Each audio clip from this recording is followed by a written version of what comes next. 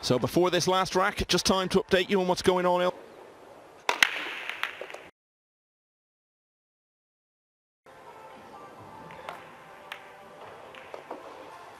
I hope Niels makes a mistake, positional mistake.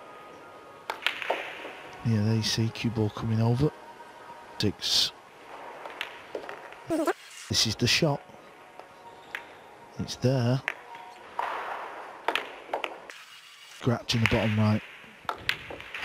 He's missed the 8 ball. Can you believe it? Niels Feijen has twitched on the 8 ball. A couple of racks ago that Feijen would have so much to regret if he ended up losing this match. He's been playing some good stuff the last few weeks.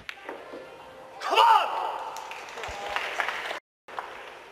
There was only one British player in the weekend of this UK Open last year, because Chris Melling has won a thriller, a true classic against Niels Feijen.